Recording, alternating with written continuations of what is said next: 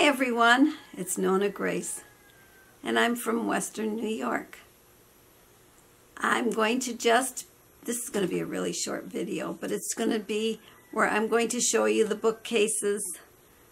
Jim was working on it again. He's put on 3 layers of the polyurethane, and he explains, because I didn't know that varnish is the same thing as polyurethane. It's just one is a newer man-made and one is an older.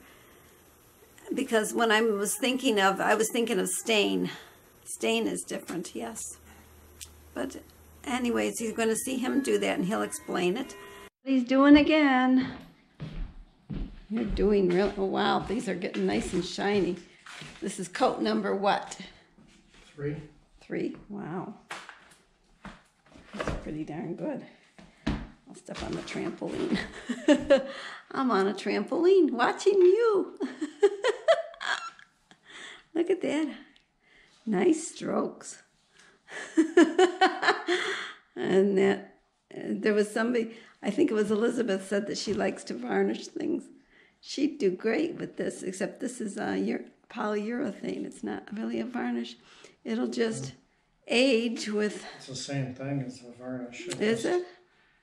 Just no color? Well, polyurethane, even varnish does not have color. Mm.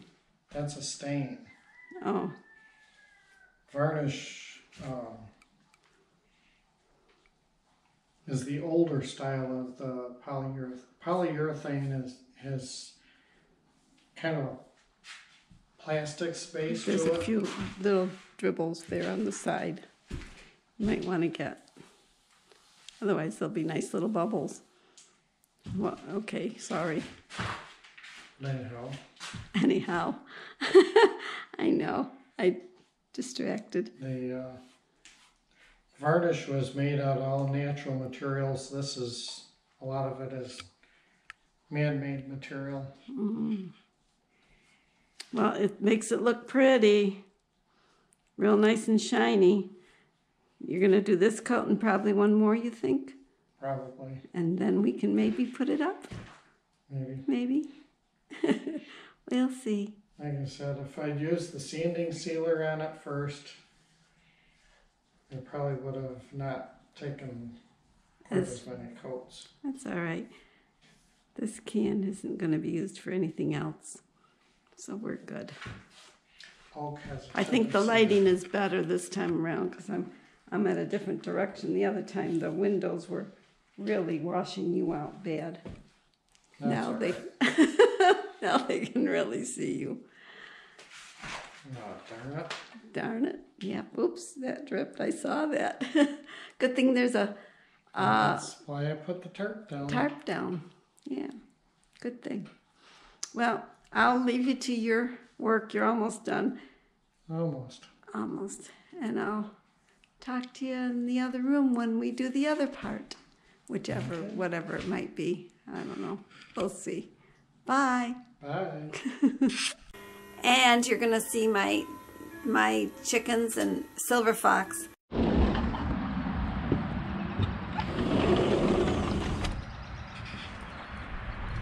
Every little bit I check out to see where Silver Fox is and her babies. Well, we're going to try and get her in.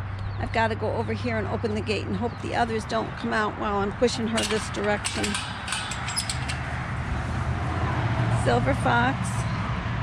I know some of you have said I should clip her wings. Well, you know, catching her is not as easy as one would think. Go back. Keep going. Go on. Go. Shoo, shoo. Go back. Follow. Go on. No. Go back. Go back. That's right. Go in the door. There you go. Now stay there. Stop coming out. Shall we check the other babies as long as we're in here? There's all the rest of them. They're all outside.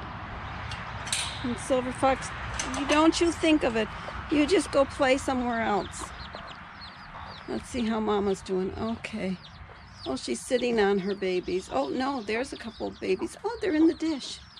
Hello, babies. I don't know how to zoom, so this is the best we get. Hello there, sweetheart. Oh, your nose Was somebody pecking at you, or did you try to peck somebody? You might have tried to peck somebody, because they can't get to you. Oh, they're chasing Silver Fox. What's Brownie chasing you for, Silver Fox? Huh? What's Brownie doing that for? She's not very nice to you. She's my other one that can fly. Guess I'm going to go back in. It's a little chilly out here today. Actually, it's a lot chilly if I had to stay out here. I did have to put Silver Fox back in the fence, and I know a lot of you have said I should clip her wings, but I really can't catch her. In fact, they're like little dinosaurs. They're the closest relative to the dinosaurs. And she and Brownie act very, very... There's my new phone ringing. Wow, I better answer it.